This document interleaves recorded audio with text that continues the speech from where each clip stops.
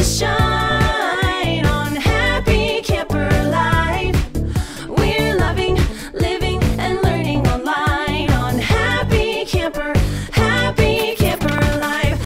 Hey guys, I'm back. I'm Courtney Ortiz. Welcome back to My Camp, the podcast where we discuss everything camp and really search the United States for the best camps across the country and really feature and highlight the amazing things they're doing to empower youth across the country, not only in the summer, but as we'll learn today from our guest, Nick Coffing, the General Manager of Canyon Creek Summer Camp. You know, when you run a camp in Southern California, it gives you a lot of opportunities to be able to run your programs year round. So I know you're doing a lot of amazing things. Welcome to my camp. You're joining me in the HC, and thank you for being here today. How are you? Good. No, thank you for having me. I appreciate it. So, you know, Canyon Creek Summer Camp, as I was doing my research, is, it's basically a newish camp, right? I was born in 2001. So does that make it like a millennial on the camp scene? So tell me a little bit about that story. I'm always intrigued by, especially newer camps. You know, we have camps on that are from 100 years old to, still being in their early 20s. So give me some background. Yeah, no, we're definitely, we used to say that we were kind of babies in the camp world. Compared to, as you said, a lot of camps started in the 50s or 60s or, a while ago. I guess now we're kind of in the teens or so, maybe. We're still definitely, newer. And so, we started in 2001. We have 3 owners. We have Jeff Robinson, Daryl Moss, and Natalie Moss. And so Jeff has always wanted to, he grew up going to camp, always wanted to start his own camp. And he kind of got out of his family business and was, kind of in the right time of life to kind of take an adventure and start something new. And his kids had always played in sports leagues run by Daryl. And so Daryl's been in the day camp world and Parks and Rec for a really long time and was very respected in that world. And so Jeff always would kind of pull him aside after the games and say, hey, I want to start a camp. You're the person I want to do it with. And that kind of conversation went on for a couple of years. And then, 1 year in kind of late 99, the tone took a bit of a shift. And he said, look, I'm kind of out of the family business and now I'm ready to go. And so, so they took about a year to find the site. And then we opened in 2001 and started with about 30 campers. We probably had about 150 or so for the whole summer. And then now we have over 1,000 kids in a summer.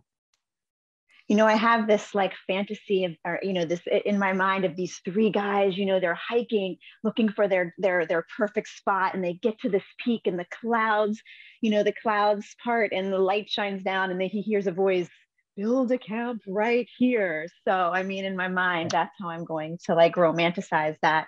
But, in California, one of the things I've kind of learned as I'm, getting to know camps across the country is that, camp or even like summer, there is very regional, like a summer culture, right? What they do in California might be different than what, the camp or summer culture is up north. So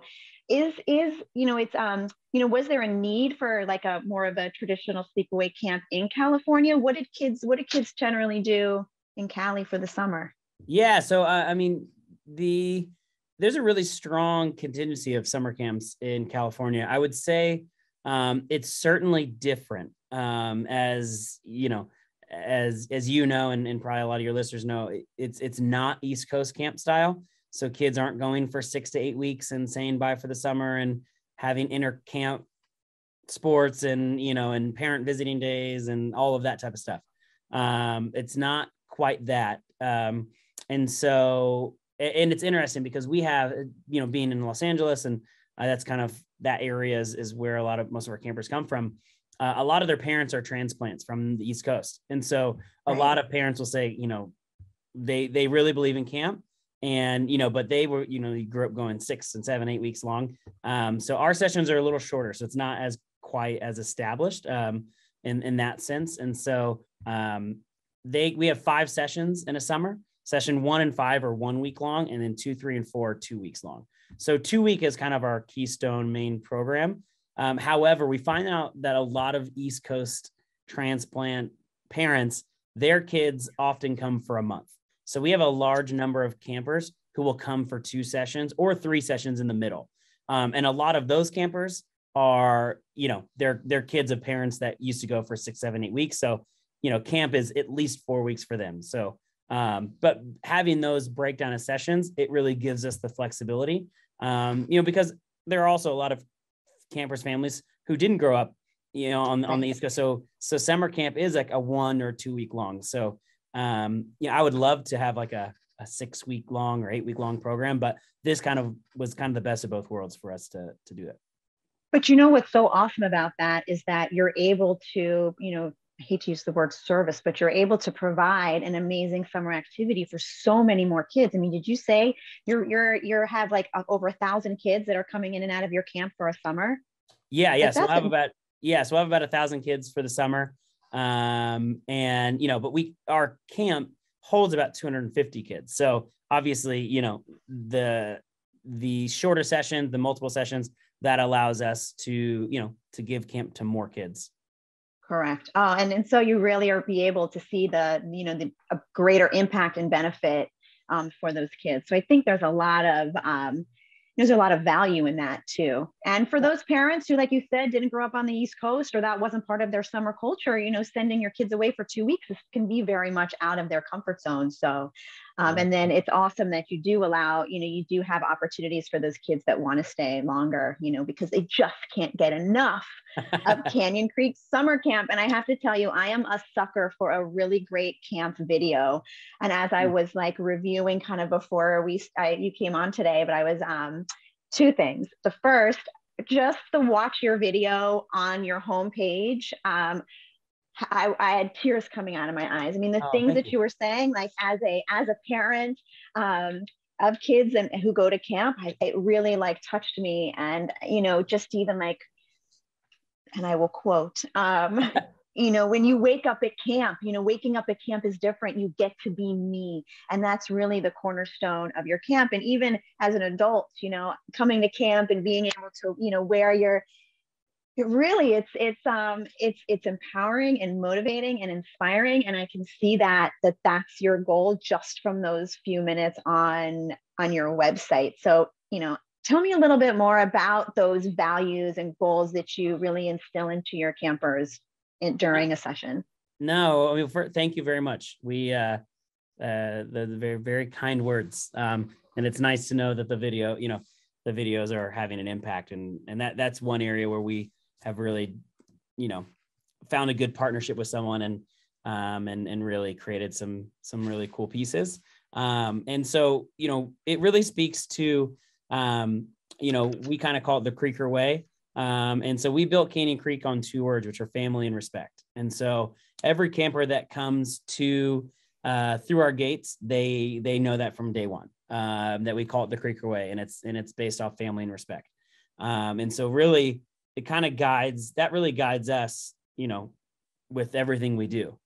And it's a great kind of tool because, as we tell campers, sometimes families fight and sometimes they get along, and it's a bumpy road at times. And so it really, it's a really nice piece for our campers and our staff and even ourselves as admin to kind of embrace that, the good with the bad. And we know that even though there's the bad, we all serve the kind of the same goal and the same purpose. And so, so those 2 words are really, it's the cornerstone of what we built it on. So that children can feel safe, valued, and loved, right? And I think that's the cornerstone of like just going away to camp, whether you're like admin, counselor, or a camper, is it really is a safe space with your people that you do love the most. It's a secondary family. So you're in the middle of a 2-week session. You're right in the middle. Everyone's in their groove. Take me through a typical day in the life at Canyon Creek for a Creeker. Yeah. Well, first off, we call them the Creekers. So you've done your research. I really, it shows. And so, a day in the life, actually in a 2-week session, the middle of the 2 week is actually a very different experience than a normal day. So I can kind of talk a little bit about both, because what we do in the weekend is one of our campers' favorite things that we kind of switch up. So, a typical week, breakfast at 8, you have activities from 9 to 12:30, 12:30 is lunch. We have, rest hour and riding home and camp store and all that fun stuff in the afternoon. And then in the afternoon from 2:30 to 5, we have a free choice. So we have 12 to 15 activities that campers can choose from, and they get to choose wherever they want to go. So we really try to strive on teaching independence, at camp. And so we find that in the morning time, they're with their cabins, with their similar age groups. But in the afternoon, they really get to kind of make their day however they want to make their day. And if they love the pool, then they get to go to the pool every afternoon. Or, if they have a sibling at camp, sometimes the sibling, they might get to go do something together in the afternoon. So it really kind of opens things up. And it really allows our counselors to get to meet a lot of campers, because we're together a lot of the days. We eat all our meals together, those type of things. So we're a larger camp, but not so large where, I know some camps have 500-600, they're just multiple meals. Sometimes you might be at camp and not see the other person for the whole time you're there. But we're lucky that it's a very intimate, intimate feeling. So that's kind of the typical day. But then on a 2-week session in the middle weekend, we actually do a 2-day sports tournament. Like a color war kind of a thing? color war, except so we split them up into 16 different teams. And so each team has about 10-ish campers, but it's like a mixture. So there's like a 7-year-old, an 8-year-old, a 9-year-old, a 10-year-old. There's boys, there's girls. So it's a nice mixture of a group. And then they get to create their own team name. They make a cheer. They make their own flags. And so we do like a whole sports tournament. They play sports all day Saturday. And then Sunday we have playoffs and championships and stuff. So it's really a great thing. And if you ask the majority of our campers, they kind of live for tournament. Tournament. That's what it's called. Tournament. Tournament. It's so much, you would say that. Go ahead. It's gotten pretty big. So that would be pre-tournament stretching in the morning. There's a council that leads stretching on Saturday morning. On Fridays they do tournament practice, so you can go to the basketball court and get some shots up, and it's become its own thing, which has been good. I like that tournament. So you would say that my next question, like if there was one tradition that probably the campers look forward to the most as they return would be tournament. Yeah, I would say that. Yeah, for the 2-week session, which is kind of like our exam, program kind of basis. It's all created based off the 2-week model. Even though we do have 1 week, in mixtures, but I would say that it is the tournament. If you ask the majority. Would your 1 week session be more tailored for like the first time camper, someone who's a little new, wanting to dip their toe in before making that commitment? Yeah. So session 1 is geared towards first time campers. So we don't do a tournament. They get to do pretty much everything else at camp. Really, the tournament's the only thing that kind of delineates from a 1 week to 2 week. And then session 5 is a 1 week as well. We try to attend session 1 towards first time campers. Session 5 is first time campers. It's a little shorter. But being in LA, there's so many different schools and private schools and charter schools and public schools. And there's a lot. I know, in some other areas, it might be just the one. It's pretty simple to figure out when camp should end and when. And so for LA, it seems like there's a new school starts on a different day in August every day. So the session 5 is 1 week. It's a lot geared towards just the schedules of parents and our campers. And sometimes they're so busy during the summer that session 5 might be the only time they can kind of slot in before they go back to school. So it tends to be little less first time campers and more just it fits the schedule. Or we actually have a lot of campers who come during session 2. They love it. And they want a little bit of taste of camp again before they go back to school. So I have a lot of campers who will come to like 2 and then go, do sports and do other stuff. And then they'll come back at session 5, to have it kind of bookend their summer. I mean, hashtag living the dream, right? Yeah, Like bookend your summer with camp. It can't get any better than that.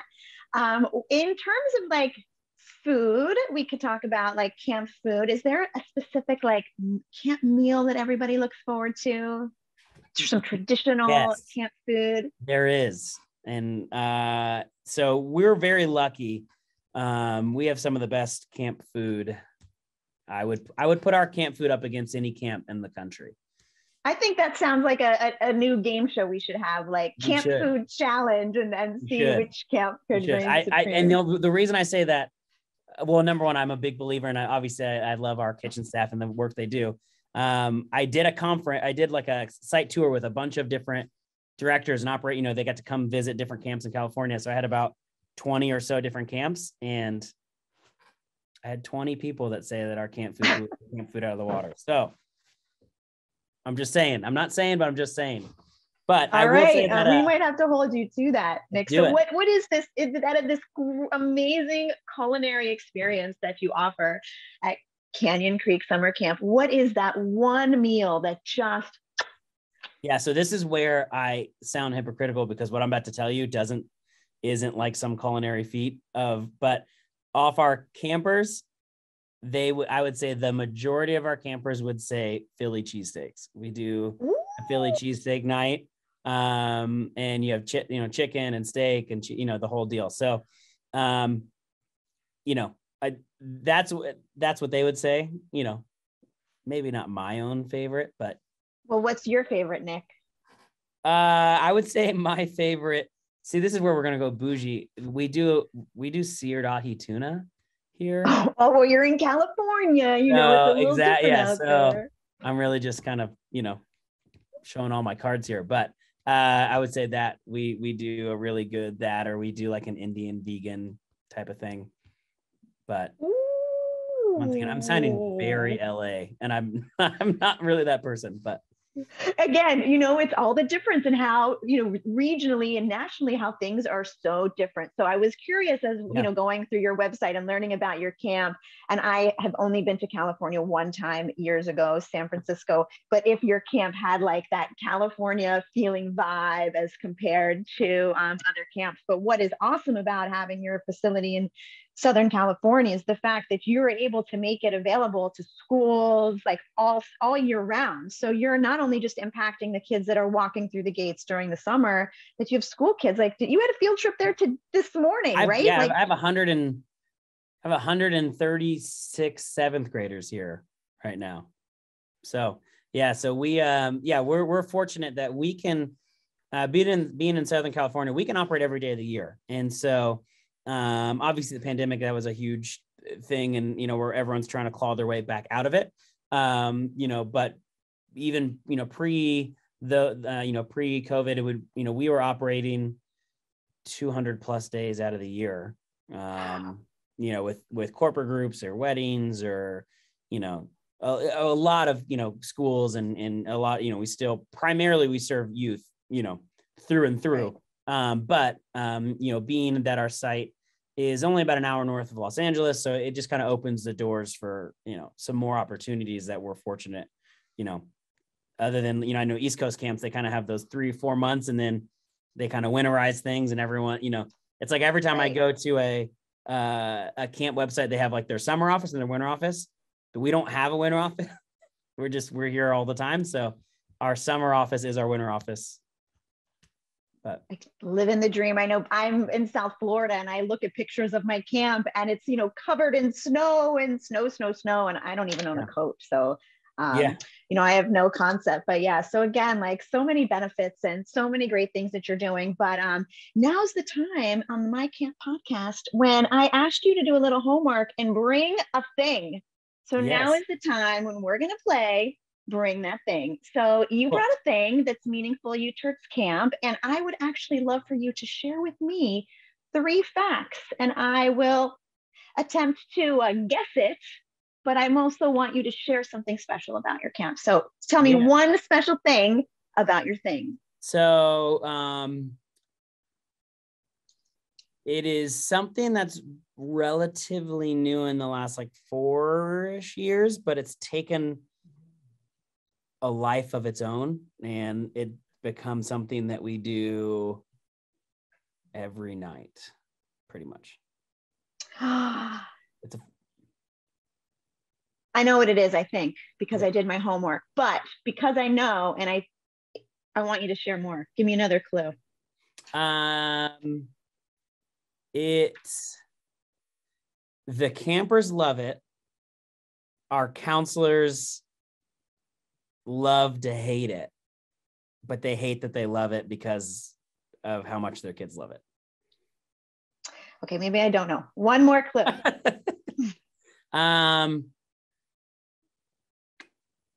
This thing has caused me to shave my head. It's caused me to dye my entire head blonde, and it's caused some people to swim in ponds and some other things.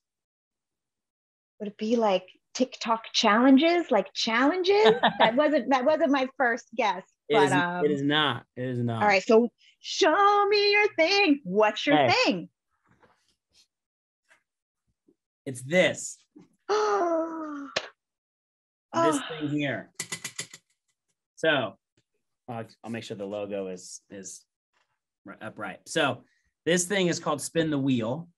It is an idea I had a number of years ago and decided to try it out at campfire one night. And it's its own monster that I've somehow created.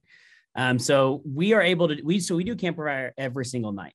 So I know some you know what, that when I don't mean to interrupt you, but that's what was going to be my first guess. Because when you said you did it every night and I wanted to say, I know you do the campfires every night, and that is just big puffy heart love, a campfire every night. So go ahead, finish your story. Yeah. So I know some camps do an opening campfire, or, maybe one or two. So we do it every night. And it's its own, like, we have lights and music, and it's its own sort of SNL show every single night.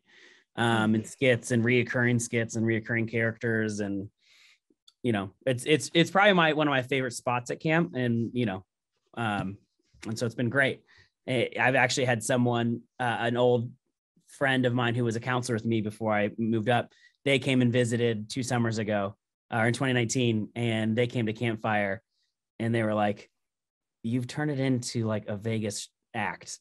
He was like, "Back when we were counselors, it was like there was no lights. We came down, we did like 2 songs, and that was pretty much it. And now it's like it's a whole thing." So at the end of every campfire, we do a thing called Spin the Wheel. So the music hits and everyone knows, and so we have all the cabins like on ping pong balls, and so we'll draw a couple cabins a night.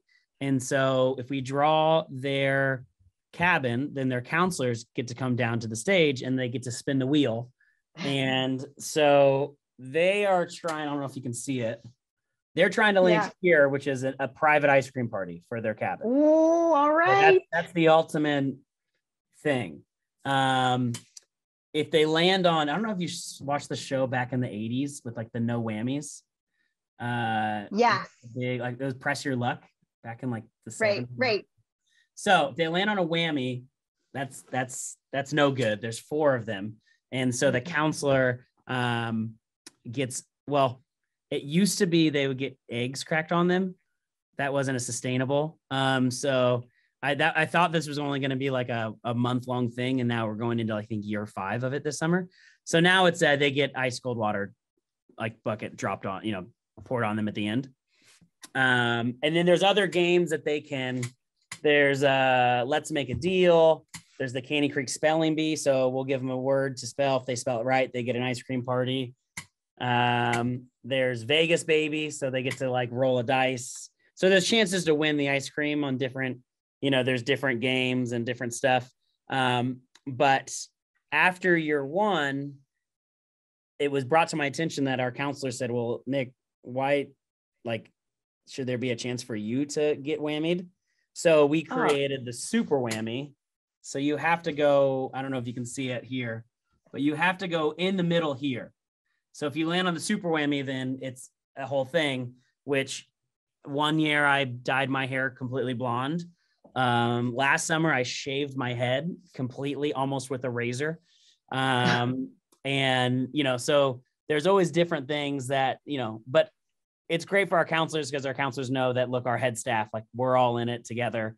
And so all our head counselors they'll decide in the beginning of the summer, okay, if you land on super whammy, this is what I'll do. So someone like, you know, someone swam across our pond and someone painted themselves blue for the day, or someone like, there's all different types of things. So yeah, it's spin the wheel, and that was a good one. Yeah, but I did know the campfires every night, and I really like, I love it. Campfires every night. So how long have you been with camp? Like, what's your camp story? Your time, you're talking like 5 years. Have you been with Canyon Creek since the beginning? No, not since the beginning. I just celebrate, this summer will be my 17th summer. So you started as a camper? I did not. No. You did not. Wow. No. All right. So you're younger than you look. I appreciate that. That's very nice.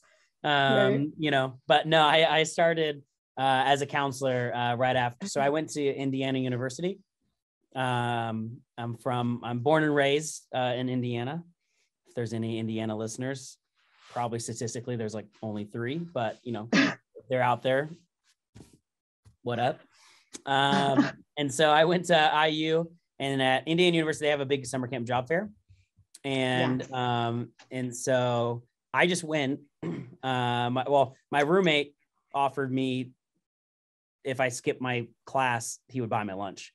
So really that's what I did. I grew up going to summer camp, and then, you know, I was like, okay, well, I'll skip my class and you can buy me lunch. And, you know, he was like, but I want to go to this summer camp job fair. Cause he was a year older than me, and he'd worked at a camp out in New York. So he wanted to go see his buddies there. So he was talking to them. And so I figured, okay, well, I went to camp. And so I just kind of walked around and was kind of killing time, and then met someone from Canyon Creek. And so they, you know, recruited me to be a counselor. And I interviewed, and I came out that summer. And a small little story I tell all of our staff on the first day is, my first day at camp, you know, for staff training, after the day, I called home and I said I wanted to go home because they were really nice. Everyone was very nice. I didn't know, it didn't click for me yet. It didn't feel like, and all these people were running around, all the staff from years past were hugging each other. You know, they were just so excited to be back. And for me, it was like, everyone's nice. It's just not, you know, it's not clicking. And so, you know, I called my mom and I was like, you know, I think I want to go home. She's like, well, give it another couple of days. So on Tuesday night, we had decided we were going to book my flight on Wednesday night for the end of the week. I was going to finish the staff training, tell them I was sorry, thank you for the opportunity, but I was going to, you know, it wasn't quite for me. And then, so we were going to book the flight on Wednesday night. Well, Wednesday at lunch, and to this day, I don't remember what joke it was, but we were sitting with that staff. Someone told a joke. We were just crying, laughing. And I was looking around at people and I was like, you know what? I think it clicked. And I think I can do one summer. I was like, I'll do one summer. So I called home and I was like, look, don't book the flight. You know, I'll do it. It finally clicked for me. And that was 17 years ago. The joke. Your poor unsuspecting freshman just getting a free lunch, and they saw you and they're like, that kid. Exactly. But I always tell that story to staff because I tell them, you know, look, camp is it's inherently a very inclusive place in its design, but sometimes we don't put the extra work in that we should as a staff, and sometimes it can be very exclusive, and it wasn't anyone's fault. It just wasn't clicking for me at the time. So I always tell staff that, hey, you know, for some of them it clicked the day that they got on the flight, or the day that we told them that they were hired, or some days that, you know, and I said, some of you, it might not click until Thursday or Friday, you know, and it's going to be a weird thing. Like I always tell them, I don't remember the joke. I have no recollection. I just know it was a joke at lunch. And I just remember looking around at people. I don't remember all the details, but that's what, you know, that's what clicked for me. And so I always tell the staff every year, you know, and as you all know, I mean, as you know, it's it's different for everybody, you know, and everyone kind of experiences it, and some right away and some not right away. And, you know, I have counselors, longtime counselors that hated camp growing up, Right. you know, and then now they're like coming on year 4 or 5, or they're on our admin team. So it's been it is interesting, people's experiences, and your story, I feel, rings true just as much today as it did 17 years ago. And you know, I've seen it change lives. You know, being a camp counselor, we talk so much about like what it's like to be a camper and what you offer for the kids, but those campers, I mean, those counselors like yourself who wanted to go home but saw it through, like, you are a different person. And if you allow yourself and open yourself up to all of these new experiences and just interactions with children, and it will change your life. So I always tell people it's you know, there's sometimes you're able to look back on your life and realize when things change or you took a different path or whatever. And sometimes you don't know that. And I guess I'm lucky enough or fortunate enough to know that, like, deciding to work here 1000% altered every part of my life and its direction and what I'm doing now and everything. And just by, you know, coming out here. So it's me too. When I started working in my camp, right? Like, it really, it is definitely life changing. So, please tell me, as you continue to change lives, I know you guys have a nonprofit. Tell me about your nonprofit. Yeah. So I'd love to. So, we have a nonprofit called the Harold Robinson Foundation. So, it's named after one of our owners, Jeff. It was named after his father, who was instrumental in helping us secure the land at camp and everything. And so it's named after him. And, you know, after a couple of years, we always knew we wanted to do something to give back. And then what we ended up doing is we bring the majority of kids in Watts. We work with South Central, Compton, you know, a lot of kind of underserved areas of Los Angeles. We've really found our mission is in the city of Watts. And so we have brought up, we've been operating it for almost 15 years, I believe now at this point. And we brought up every single elementary school in Watts to camp during the year for free. And then we started the first ever absolute free day camp in Watts every summer. And so we've raised millions of dollars to doing it. We work with different foundations, different nonprofits, you know, that we're able to, you know, to work with. And one nonprofit that, you know, we've really become partners with, which has been kind of unique. And one of my favorite things is we work with a group called ARC, which is the Anti-Recidivism Coalition. And it works with men and women who just are recently out of prison, and it helps them with jobs and housing and everything. And so a handful of our counselors each weekend are formerly incarcerated men and women, and we give them their first job out of. And so they are counselors with us, you know, because we always tell people, you know, we can bring kids from Watts or, you know, whatever, and we can provide them with an amazing weekend and, you know, life-changing, and we can bond with them on certain levels, but there's certain things and there's certain life experiences that I may have never had. And so really partnering with that organization has really, you know, unlocked a lot of doors, and just been really great on both ends. I mean, we're giving people, you know, that historically have a very hard time finding work. And we, you know, give them their first job, and some have worked with us for a long time, and it's been really great. So second chances. I always say camp is the place for second chances. And yeah. Amazing. Nick, well, before we get too more heavy, we do play games at camp. So before I let you go, of course, to continue your day in California, I am going to invite you to play one of my favorite games, which is called the 7-Second Challenge. Are you familiar? I'm not familiar. Okay. So I will give you a number of probably 2 to 3 challenges and 7 seconds to complete them. Are you ready? I'm gonna do my best. All right. You have 7 seconds to come up with a new word and define it. A new word. Post-litty. Oh, all right. Yeah. Please, what is post-litty? Post-litty is it's the act of posting on social media, but you're really hype while doing it. And so you're just really post-litty. Okay, so were you post-litty after you posted that one take music video to your Facebook page? It was. That was a very that was a dream of mine for a long time. I had in my head of always doing something in one take involving everyone.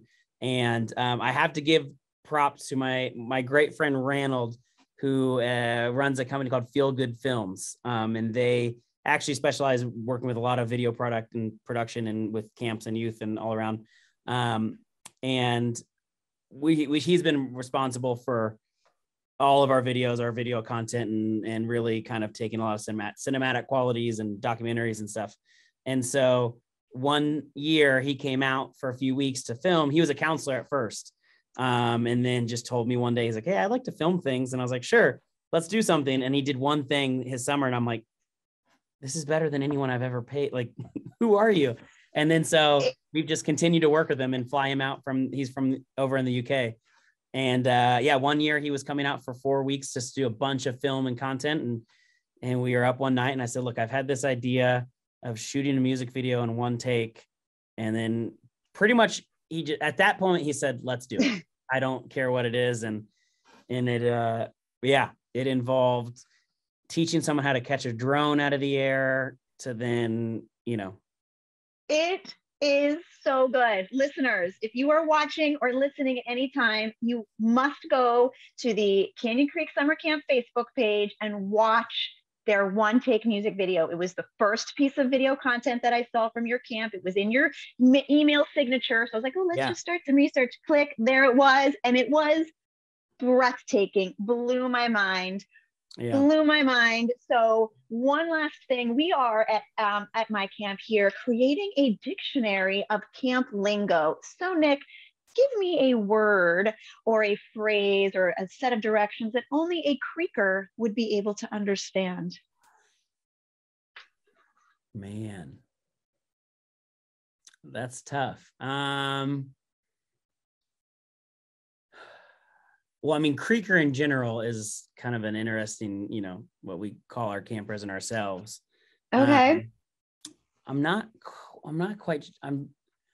so flustered with the creating a word that now my mind is blank of words that have already been created. Well, you know what? You did such a great job with your original post-litty word, and it led into the perfect conversation to give a shout out about your one take music video. So I'm going to let you off the hook. Thank you. With the camp lingo on this one. The only word I could think of was frank, which really it's so being up at camp, there's obviously a lot of animals, a lot of different things. And we always make the joke that, sure, we have California black bears that don't really come down for the trash late at night, or, there's just different things at camp, nothing really too crazy or to be scared of, but we always make the joke that the raccoons are really who run the place. Oh yeah. Tons of them. And so we've named all of them Frank. It's a raccoon. There you go. Every raccoon at camp is named Frank. Frank. And we blame him for a lot of things. Even if he's not to be blamed for, you could just Frank did it. You blame Frank. Frank did it. All right. I like that. You gotta have a scapegoat. Exactly. Nick, I cannot thank you enough for joining me today in my HC. So like my word, this is the HC, right? The head counselor cabin. So your camp. So this is HC. It's funny. So we're in my office, which is called the HQ. Ooh. So I guess that would be a lingo. Yeah. So we call it HQ because this is kind of where where it all happens. Yeah, so I'm in the girls' HC, so there's a lot of magic that happens here all summer long. But you gotta, if you know, right? 100%. So Thank you so much, guys. If you want to learn more about Canyon Creek Summer Camp in Southern California, check out their website. Again, check out their Facebook page and that incredible one-take music video. It will blow your mind. It is so good. I'll send you a link. Maybe you can link it in the description notes. Okay, that would be perfect. And if you love camp the way Nick and I love camp, and you want to hear more about camps across the country and the amazing things they're doing to empower our youth, you can see more of my camp here on YouTube or listen to it where you find your podcasts. So thanks for joining us, Nick. I'll see you guys later around the campfire. I'll save a s'more for you. Awesome. Thank you. Take a moment to shine.